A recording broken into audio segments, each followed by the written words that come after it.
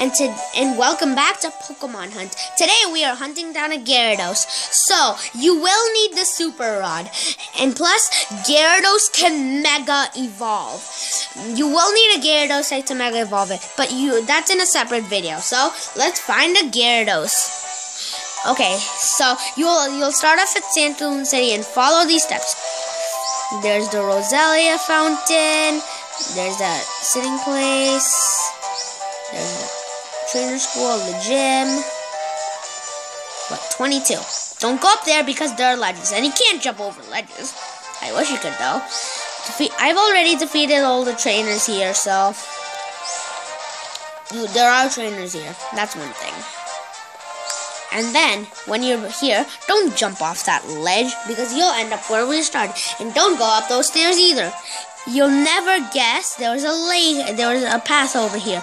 And guess what it leads to? A lake. So let's go. And this is where you'll need the Super Rod. Use the Super Rod and you will run into a Gyarados. So, let's use the Super Rod.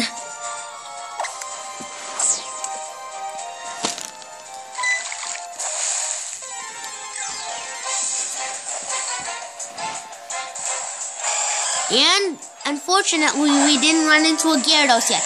That's a Sea King. So, we'll just go and run away from this thing.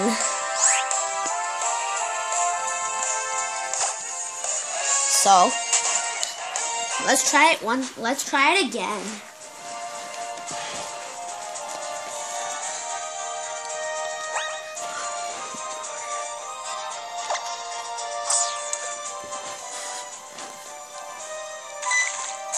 Let's see if we run into a Gyarados this time. And we did! Awesome! So this is Gyarados. It's a water type. It can Mega Evolve, just like I mentioned earlier. And if you want to go for a quick ball, if you have really strong Pokemon like this, my Evoltal, which is on level 100, and he's a legendary. So let's just use a quick ball.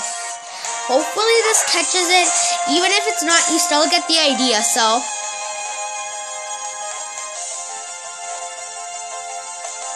And we caught it. Awesome.